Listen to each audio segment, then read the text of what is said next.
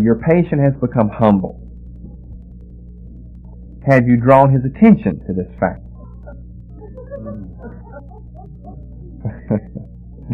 All virtues are less formidable to us once the man is aware that he has them. But this is especially true of humility. He said, your patient has become humble. Have you drawn his attention to this fact? All virtues are less formidable to us once the man is aware that he has them. This is especially true of humility. Catch him at the moment when he is really poor in spirit, and smuggle into his mind the gratifying reflection, by Jove, I'm being humble. You're saying to yourself, bless God, I'm finally accomplishing this thing. And almost immediately pride at his own humility will appear. If he awakes to the danger and tries to smother this new form of pride, make him proud of his attempt to smother this new form of pride, and so on, through as many stages as you please. You see, he's humble, alert him to this, alright, now he becomes proud. Have him endeavor to smush that pride. Now he's proud that he's endeavoring to smush this first occurrence of pride in his life. Now he recognizes that he's proud over the first attempt of trying to conquer that pride. And so, make him proud over that. He said, so however many stages as you please, keep him going through those stages of recognizing the virtues that he has. By the way, what I'm going to entitle this message tonight, with the time that I have left here, is Humility as Forgetfulness. And really you could say just about all the virtues as that they do not become virtues until they are unconscious virtues. I mean, is there any such thing as, in this sense, in the sense in which we're dealing with it here, striving after humility? Because what's going to happen? How can a person ever strive to be humble? I mean, as soon as you strive to be humble, then you have accomplished humility, and you'll be grateful and proud of the fact that you have striven with an accomplishment as a result. Humility as forgetfulness. And we could, as we say here in the very top of page 63, all virtues as virtues of forgetfulness. That, in other words, that we accomplished something, that we did it without even realizing that we did it. That's where he will get in 4, paragraph 4, which is the D point here. Don't try this too long, for fear you awake his sense of humor and proportion, in which case he will merely laugh at you and go to bed, as we just did with ourselves there. Go through as many stages as you please, but not for too long, because it'll end up being humorous. You'll see, well, I'm being proud of everything, and then being proud of the conquering of the pride that conquered the pride that conquered the pride of the first step of humility. And he said pretty soon he'll catch on and he'll simply laugh at you and go to bed. I guess what he's saying there is maybe that's one way to overcome a lot of temptation, just go to bed. That's really true. Instead of sitting there and fighting and wrestling, and just go to bed. Because his theme here is just forgetfulness. Just forget about it. It won't be a temptation, and then it won't be a virtue that you can chalk up somewhere. Just forget about it. But there are other profitable ways of fixing his attention on the virtue of humility. By this virtue, as by all the others, our enemy wants to turn the man's attention away from self to him and to the man's neighbors. All the abjection and self-hatred are designed in the long run solely for this end. Unless they attain this end, they do us little harm. And they may even do us good if they keep the man concerned with himself, and, above all, if self-contempt can be made a starting point for contempt of other selves, and thus for gloom, cynicism, and cruelty. I could comment on that paragraph, but I want to keep going. You must therefore conceal from the patient the true end of humility. Okay, the true end of it. If the true end, or the true purpose, the true result, I guess would be a better term, of humility is concealed from us, then the starting point is probably also equally vague in our minds. Let us therefore conceal from the patient the true end of humility. Let him think of it not as self-forgetfulness. There's the true end in humility. But as a certain kind of opinion, namely a low opinion, of his own talents and character. Let's read a little more and then you'll probably catch the flavor of what he's saying and how he's saying this. He says, like, for instance, some talents I gather he really has. Fix in his mind the idea that humility consists in trying to believe those talents to be less valuable than he believes them to be. I think oftentimes that's kind of where we end up mentally with this business of humility. Is we think that we have something, or we think that we are something, but then we think that we are supposed to think less than we truly think about ourselves. That we're to think other than we think for, let's say, the talents, or of the talents that we have. No doubt they are, in fact, less valuable than he believes. But that's not the point. The great thing is to make him value an opinion for some quality other than truth. You see, in other words, if you've got talents that are truly talents and you try to tell yourself those aren't talents, you're simply deceiving yourself. He says, therefore, what we want is this man to value an opinion for some quality other than truth. The opinion that you value, where you devalue talents that really are valuable, that truly are valuable, if you're trying to devalue those, that's not true. Those are valuable talents. And so now we have him involved in an opinion that's based on deceit. Thus introducing an element of dishonesty and make-believe into the heart of what otherwise threatens to become a virtue. Now here's a good example, if you want an example of what he means. By this method, thousands of humans have been brought to think that humility means pretty women trying to believe they are ugly, and clever men trying to believe they are fools. You see what he's saying? A lot of people are taught this is what humility is trying to think less of yourself than you really are. And so you'll comment. Have you ever done this? You see it in the movies all the time. Someone comments, "This pretty woman, you're pretty." "Oh, I'm not. I'm really not." And they really are. And so that's not humility. That's a form of self-deceit. Really, the person ends up deceiving themselves. They call that humility, but their false form of humility is based on dishonesty and make-believe. Or a clever man trying to make himself believe that he's really a fool. But this, then, is humility.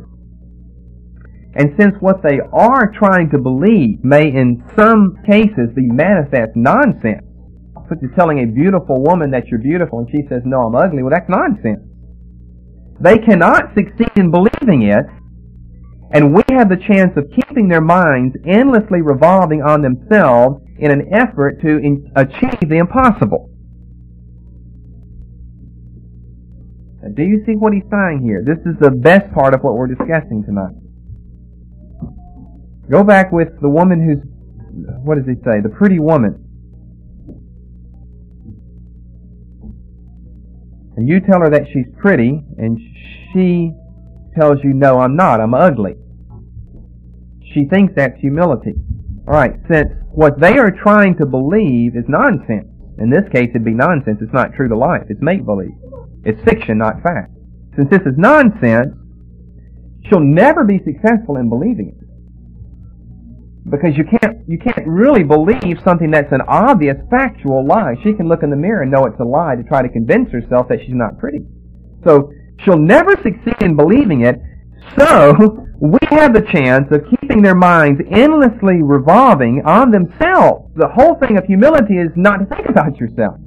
But we're going to keep their minds on themselves in an effort to achieve what's impossible. Someone says you're pretty, the whole time you're trying to convince yourself you're ugly because you think that's humility, and yet you look in the mirror and know that it's not true. And so tomorrow the whole cycle starts all over again. So you're a clever person. Someone tells you you're intelligent. You say, "No, I'm ignorant, I'm a fool, I don't know anything." But that's really not true, because your thought patterns the next day tell you that you're not a fool, that you are clever. And so you're trying to believe something that's really not true. And so what it goes back to then is, what are we talking about with humility?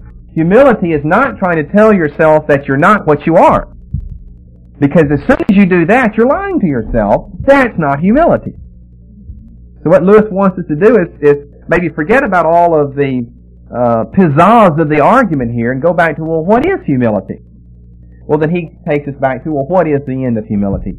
Self-forgetfulness. Self-forgetfulness. It's not a denial of fact or reality. It's self-forgetfulness. Of course, what we don't have really here is how do we achieve that, though? How do you achieve self-forgetfulness? I think this is a very interesting thought that he has. I think this is probably the key to a lot of these virtues that we've studied earlier. Bottom of page 63 again. You must therefore conceal from the patient the true end of humility. If you don't know the end, you probably don't know the starting point, you'll never make it there. If you don't know the starting point, if you don't know what it's all about, that what this, humility, all the virtues are all about is self-forgetfulness, if you don't know the starting point, you'll never make it to the proper concluding point then. It's like a story I read one time of a world-class female runner from New York City, and she was scheduled to run, it's a true story, she was scheduled to run in a 10-kilometer race up in Connecticut. And so, the morning of the race, the Saturday morning, she left her home in New York City, following what she thought were the proper directions to the start of the race in upstate Connecticut. Well, she got lost on the way. She pulled into a filling station, and all she knew about the race was that it was upstate Connecticut and that it began in the parking lot of a shopping center. Well, the attendant there at the gas station said, well, there's a race right down the street around the corner, begins in the same location, must be the race. So she thanks the attendant at the gas station, hops in her car, takes off, relieved to get there just in time, surprised to see not as many cars or runners as she was anticipating. She's a world-class female runner. And she runs up to the table, and the race official, after she gives her name, is a little surprised to find such an illustrious runner in their race, and he still says, yes, you can run, tag this number on, and she goes and jumps in line, and the gun goes off, and she takes off and wins easily. By 4 minutes, she beat even the nearest male. Only to find out it was the wrong race. It was the race of a lot of local farmers and people. That's why she beat even the fastest male by 4 minutes. So the point is, if you start at the wrong place and run the wrong race, you'll end up with some cheap prize then. She was a world-class runner that simply got in the wrong race because her directions were wrong. She failed to know where is the starting point. She got in the wrong race, wrong starting point. Same thing is going to be true here with humility. If we think, now what humility is all about is having a low opinion of myself, and it's always a low opinion that you think is not deserved. You think it's a low opinion that's being forced upon you from above. But it's an undeserved low opinion, because you know yourself, you live with yourself, you know you're better than that. But the Bible still says don't think of yourself that way, and so you feel forced into a box not to think of yourself so highly. Let him think of it not as self-forgetfulness, but as a certain kind of opinion, namely a low one, of his own talents and character. Some talents, I gather, he really has fixed in his mind the idea that humility consists in trying to believe those talents to be less valuable than he believes them to be. That is, than he really believes them to be. No doubt they are, in fact, less valuable than he believes, but that's not the point. The great thing is to make him value an opinion for some quality other than truth, thus introducing an element of dishonesty and make-believe into the heart of what otherwise threatens to become a virtue. By this method, thousands of humans have been brought to think that humility means pretty women trying to believe they are ugly and clever men trying to believe they are fools. And since what they are trying to believe may in some cases be manifest nonsense, they cannot succeed in believing it. And we have the chance of keeping their minds endlessly revolving on themselves in an effort to achieve the impossible. What's the most beautiful thing in all of the virtues is when you find yourself living the virtues without even realizing that you're doing it. There are stereotypes, and maybe you've come across it in books or movies. Those are some of the best ways I know how to illustrate some of the points I make sometimes of this person who was just such a good person, but didn't even know that what they were doing was so admirable. You know, someone had to tell them what they were doing was admirable, and it kind of comes as a shock to them. Or maybe in one of these, greatly romantic movies, the girl doesn't even know how pretty she is. I mean, she just grows up thinking that she must look like everyone else. She doesn't know that she is stunningly beautiful until someone comes along and tells her that. And there's something about the innocence of her beauty that, enhances her whole being, her whole personhood, her whole personality. He's saying that's exactly, or I'm saying that's exactly what should be true of all of the Christian virtues in our life. So how do you go about doing that? Because, in studying the virtues, what we're studying is what we're supposed to be like, and so it just ends up being a study by man of man. A study by man, by a Christian, of what the Christian should be like. And so we find these things that we're supposed to do, and we try to go out and do them. But we're thinking the whole time, this is what I'm supposed to do. And as we're doing it, now I am doing it. And when we get through, I was successful in that virtue, in what I was supposed to do. And I don't think that that is the successful way, that we'll ever be truly successful in doing anything, if that's the way we go about it. So, there's this root of humanism that we have. We are men trying to study of the requirements of men, of ourselves.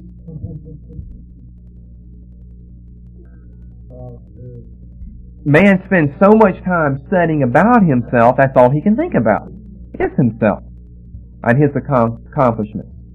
Or maybe he thinks of the requirements that God has, but it's always the requirements that God has upon him. He's still the focal point here. He's still the point of reference. It's not just God and his virtues, but it's man. He's always so busy studying himself and his history and his future and all of this, his current events, that he doesn't see God in the whole picture. So we have to somehow end up with a more exalted view of God and more of a study of God. I can't think of any way to go about doing it, because we still have to be humble, whether we remember to do it or don't remember to do it, and the latter is the way to do it. Don't remember to do it and just do it. We still have to do it one way or the other. These are still not just requirements up in the cosmic heavenlies there, but they're requirements God puts on men below. So men are still involved.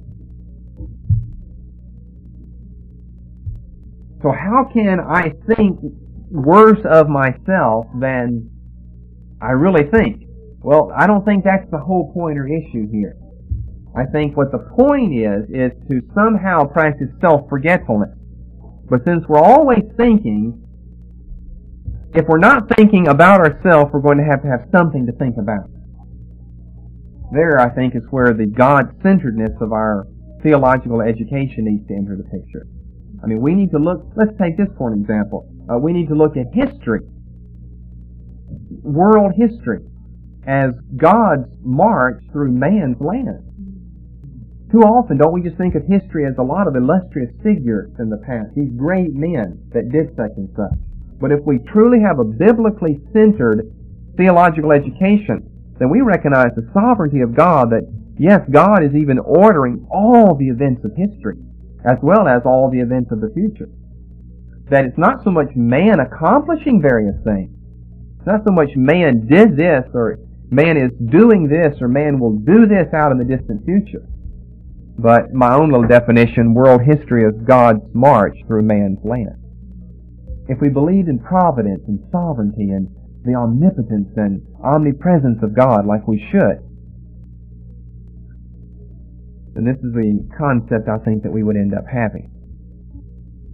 See, if we so exalt God in our understanding, by the way, I don't really intend to finish reading this chapter because I don't agree with all of what Lewis has to say in the rest of the paragraph. That was the best of this chapter.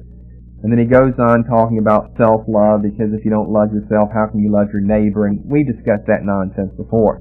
I think that falls back into the enemy trap of self-love there. You're certainly not forgetting yourself when you're busy loving yourself. I think he's right where he starts off here. It's self-forgetfulness. It's self-forgetfulness. But if we exalt God for who He is and what He is, then it will tend to diminish man. That any accomplishment that man has performed and executed will be seen in its proper context, the biblical theological context of God and His rule arcing over all of, quote, man's world history. I mean, the good and the bad has a plan in the arcing world history of God. That world history is God's march through man's land. And so what I'm talking about here is a reversal of the way that you think. If you think contextually along this line, then it's going to influence the results of everything that we see in our life and everything that is the product of our study. That's why a theological education that is God-centered and centered on the sovereignty and providence of God is so necessary, but it's so lacking today. And the reason it's so lacking is because of the humanism in the world, and what has caused it to continue to be absent today is the humanism in the world. And then what it will produce, that is a lack of a God-centered, a theological-centered, a theist-centered education. What that will produce then is humanism.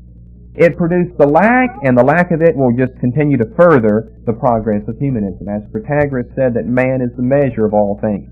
That by unaided reason, by scientific inquiry, by empiricism, by nothing but logic and reason divorced from Scripture, that we can come to, a coherent, complete understanding of the world and the universe.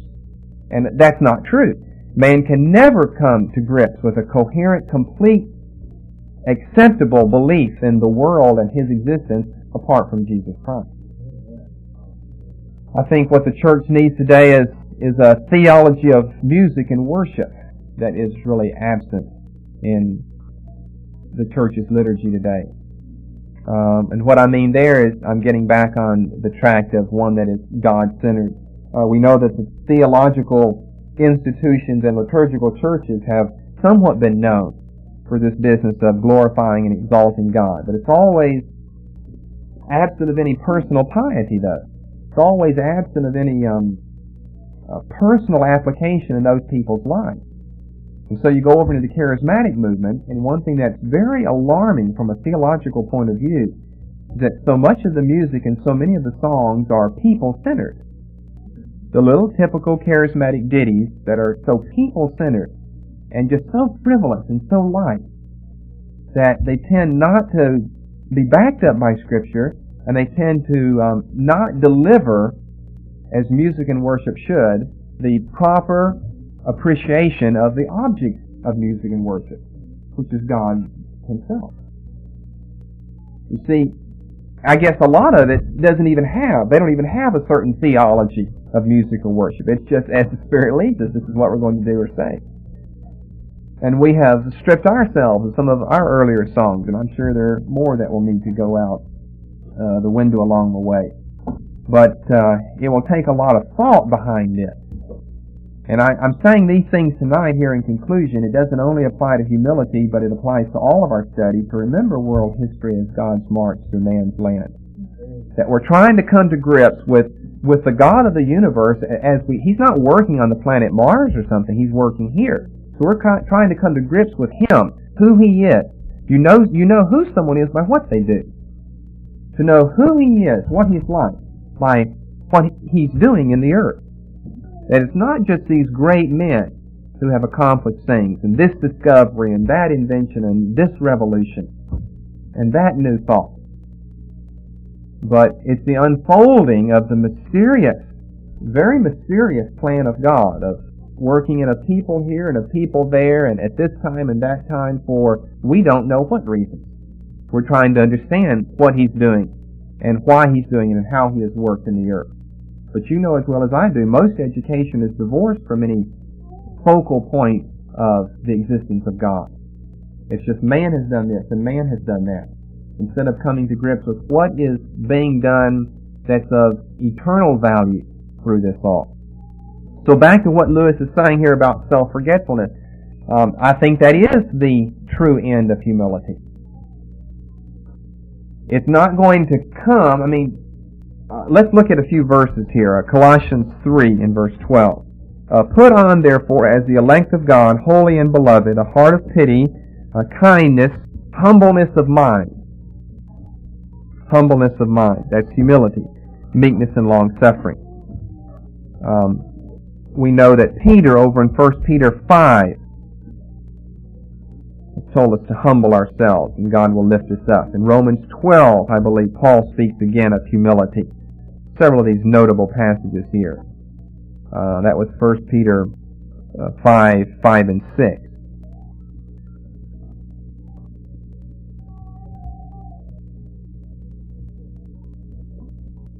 And then over in Philippians 2, let nothing be done through strife or vainglory, but in lowliness of mind, let each esteem other better than themselves. Let each esteem other better than themselves. Now, here's what we would probably have to say about this, and I'm not saying this is all that can be said about this verse. We certainly don't want to fall into the trap that Lewis warns us of here in this 14th chapter of Screwtape Letters, that being, we really think ourselves to be better than others, but we're trying to fulfill the biblical injunction here, and so we in fact deceive ourselves. We don't see any other way out of it. We in fact think ourselves to be better than others, and yet Paul said, look on others as better than yourself. So how can you do that except to be dishonest with yourself? And it seems like what Paul is saying involves more than just self-forgetfulness here. It seems like what Paul is saying involves some type of active process. I think Lewis is certainly right. I think that's the true goal of all of the virtues, especially of humility. It's self-forgetfulness. But I don't think that Lewis would even pretend that he's giving us everything about humility there.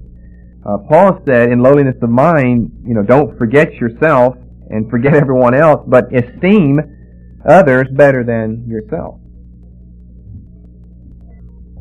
And so probably the only way you can go about fulfilling something like this in an active sense, and in a sense that will be innocent of the charge of self-deceit, is to in fact recognize that there will always be something in everyone else that's better than what you have.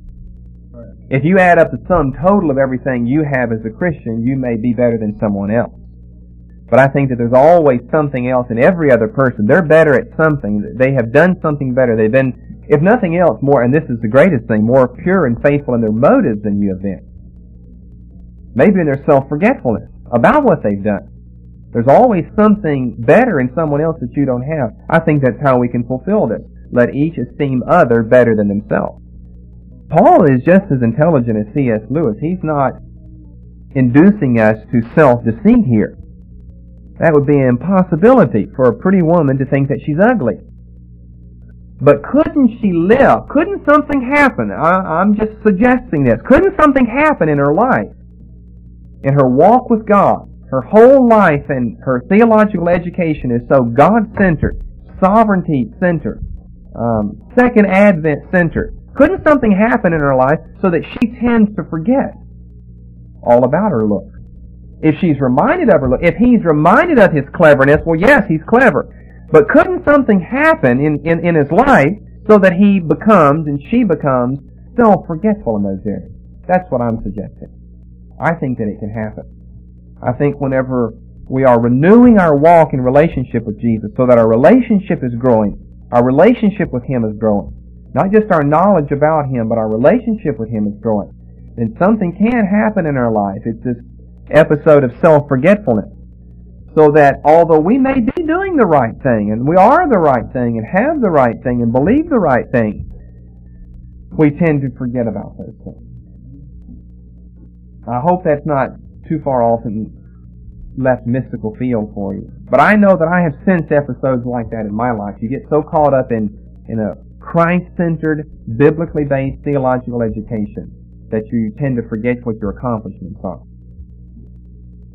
And see, that's not saying that there's not an appropriate time to point to some accomplishment to prove a point. I mean, Paul has various times. Think with me a lot. I thought about this. I thought about it a lot before I came down and shared this message with you here. Well, would it be the best thing to never make any reference to anything you've ever accomplished or anything in your past? Well, I don't see that being practiced in Scripture. I sometimes see them making a reference because it needs to be made. So, if that's what we should do, that's what I would like to do, but I don't find the apostles doing that, though. I certainly don't also, on the other hand, find them as so many of these, I'm thinking of one, Hobart Freeman, so many of these teachers out there do, give us the same testimony that they've told over and over and over. If I've heard Hobart Freeman give the story of how they went through college by faith and trusted the Lord, Matthew, if I've heard that once, I've heard it 250 times. That's no exaggeration. If I've heard it once, I've heard it 300 times. That gets a little old. I just don't see how you could be practicing any biblical virtue in that area, because you've never forgotten that. You won't let us forget that. And you may need to draw attention to that on an occasion.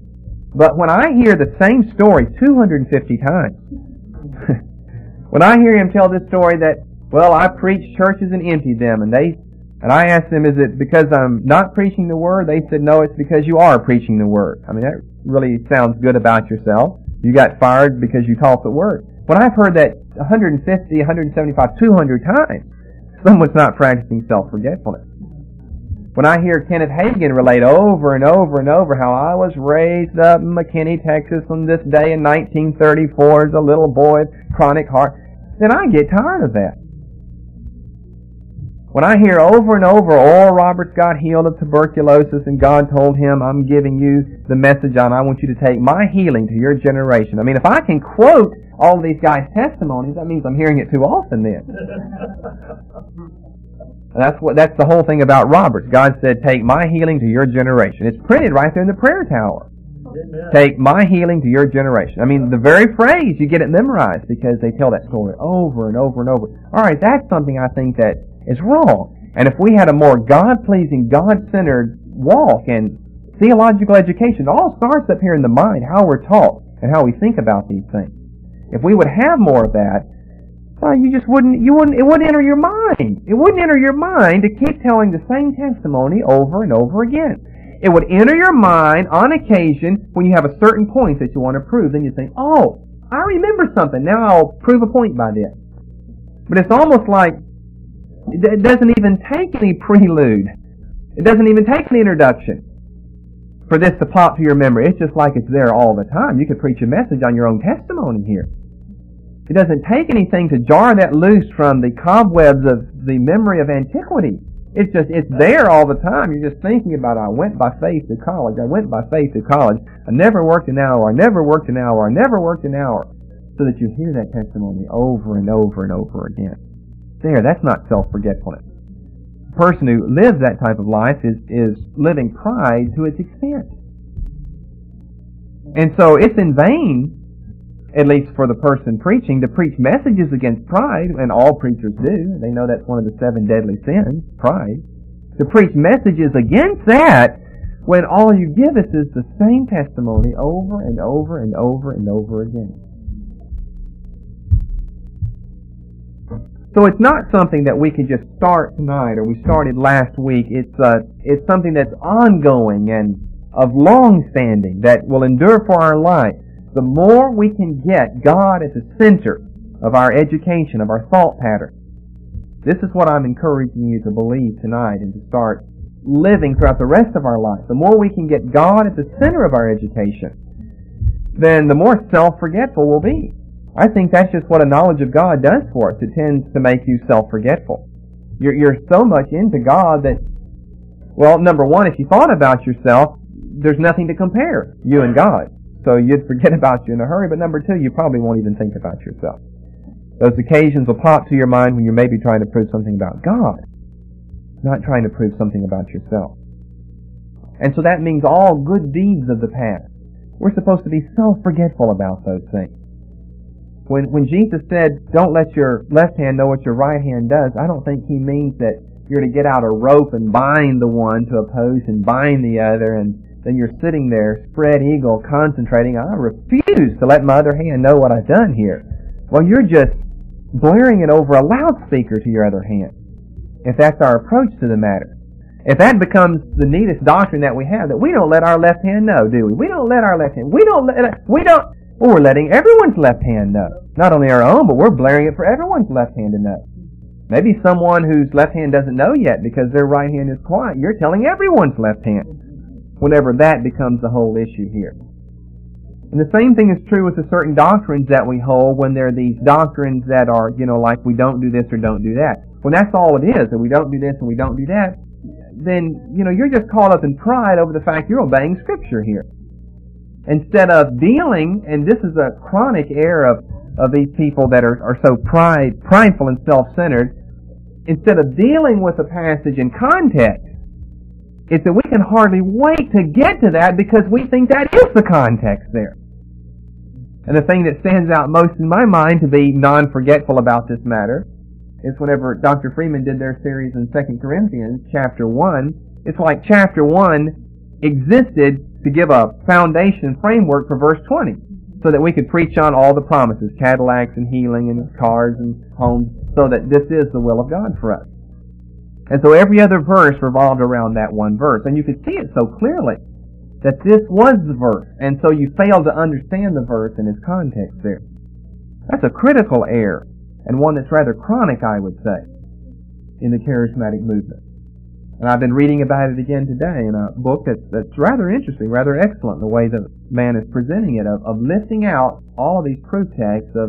They have a certain litany of verses that makes up their charismatic theological liturgy for their certain group. And they don't really know anything about them or what they say or about the context in which they're found. And so I have found myself doing this, and see if you have not experienced the same thing. Reading along in 2 Corinthians 1, because you know we don't preach about these little verses all the time, and stumbling across verse 20, and kind of thinking, wow, all the promises of God. Has that ever happened to you? It should in a church like this, where those verses are not taught to you all the time. Then you tend to forget those verses are there. You're not quoting them every day, you know. You tend to forget they're there, and you stumble across that. By Jove, this verse is really here. Not just something from Copeland or Hagen. This is really here. Amen. Then you'll appreciate it more. It's God's Word to you, not Copeland or Hagen's or Freeman's. It's God's Word to you then. You're discovering it anew and afresh because you were somewhat forgetful about that passage. And it seems to do more for you then than just, having it on as a bead on a necklace around your neck or something. Good little Jew or Catholic at heart with your favorite verses. So we want to divest ourselves from the humanism that's so rampant around us. And the way to do that is to exalt God. We exalt God, lower man will come to a better appreciation of the truth of God's Word. We exalt all of man's logic and all of man's reason, it's going to damn our own soul. Higher criticism lowers the soul. Higher criticism, because that's an exaltation of man's thinking power that's contrary to God's Word. What that will do, it may be higher criticism, but it'll bring your soul lower in spiritual matters. So, let's conclude with that tonight, that self-forgetfulness is the best proof. Of course, you won't know you got any proof because you won't be noticing it. It's the best proof of these virtues, the best proof of humility.